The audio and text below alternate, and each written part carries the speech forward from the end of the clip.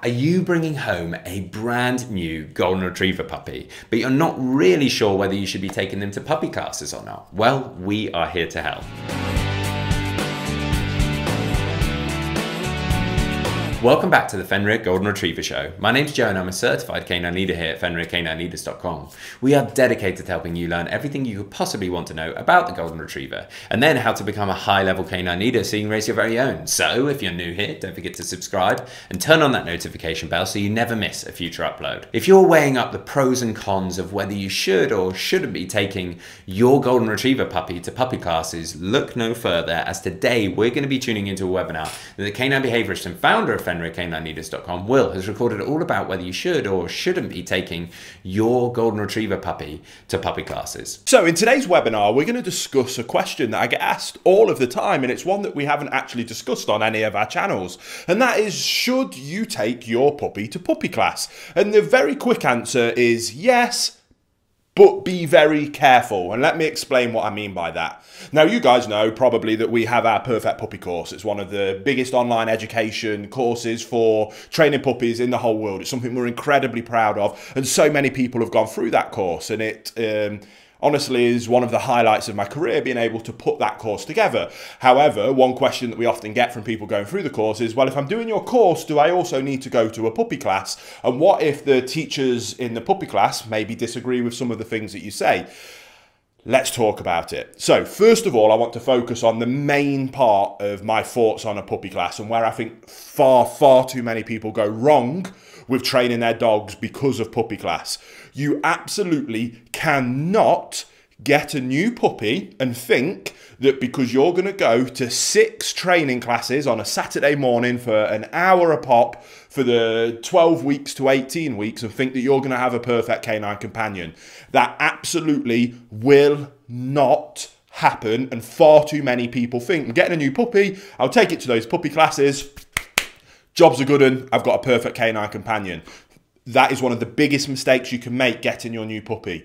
The way a dog learns and the way it learns to be a perfect canine companion is every single second of every single day for the rest of its life, and how you interact with your dog, the leadership that you display, forming the relationship that you have with your puppy that informs how well you can communicate not only the things that you do want them to do, but oftentimes, much more importantly, the things that you don't want them to do. That way, you know how to get them to show appropriate behaviors, but you can also stop bad behaviors happening before they even start. To think that you can achieve that by not worrying about it other than 6 one-hour sessions on a Saturday morning when you first get your puppy is astronomically wrong.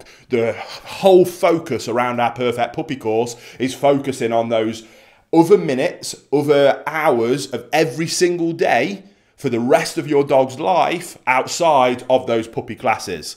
Now, that being said, does that mean that puppy classes are a waste of time and money? No, I don't think so. I think one of the incredible benefits you get from a puppy class is an excellent opportunity for formal socialization, usually in a pretty safe, controlled environment. You also get to know other people that are going through the same things as you in your local area. So when the inevitable happens and you're pulling your hair out because your puppy is driving you mad, maybe you get a WhatsApp group, or you can go make friends on Facebook and you can go, my dog's doing this. Is yours as well? And like, yeah, it's driving me mad as well. And you'll know that you're not alone.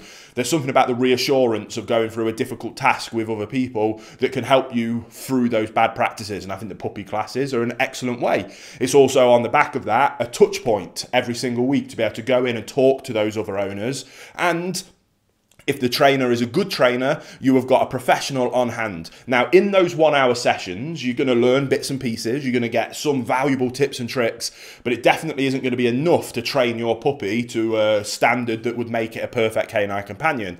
However, again, there will be bits that you can take from it, and there is a professional with experience at hand that you can ask questions on, and hopefully you'll be able to give you a bit of feedback, a bit of help, and can guide you through the next week. So again, for me, around socialization and kind of just reassurance of having people and a professional at hand to be able to talk to makes puppy classes brilliant. Now, when you get onto the topic of any kind of dog training, naturally, there's lots of different theories, methodologies, principles, training programs, and it's the same in every warp of life. My big piece of advice there is to go with what you feel comfortable with, a program, a trainer, an educator that you resonate with and that makes sense. So if by watching our videos and my principle of good canine leadership in forming a wonderful, loving relationship that allows you to communicate effectively with your dog and getting them to what I class as a perfect canine companion who is wonderfully socialized, displays lovely manners day to day, and masters basic obedience in terms of sit and stay quietly when I ask you to, walk nicely next to me and come back when I ask you to.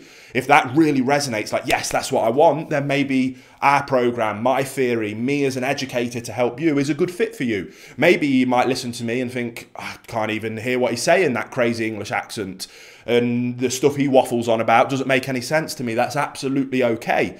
Then maybe go and find another trainer that you do resonate with, that does make sense to you. The big thing I want you to take away from it is that you must be consistent with whatever approach you're going to take. Implement that approach consistently.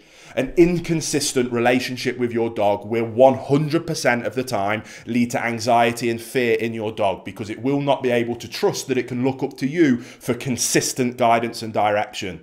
Once that happens, that is the start of the snowball that will turn into the avalanche of poor behavior problems with your dog. So that's kind of my theory on puppy classes. Can be wonderful, but don't rely on them as your sole expectation for having a perfect companion. Use them as one of many different tools to build those building blocks to the perfect canine companion. And if you use it in that way, a touch point with people in real life, a good socialization opportunity, and maybe even make some friends on the way, then they can be a wonderful thing.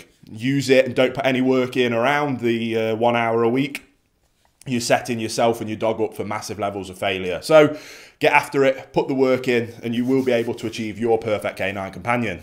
There you have it, guys. Some really useful information from Will there, all about whether you should or shouldn't be taking your Golden Retriever puppy to puppy classes. I really hope you enjoyed today's video. If so, get involved in the comments down below, as we would love to hear from you.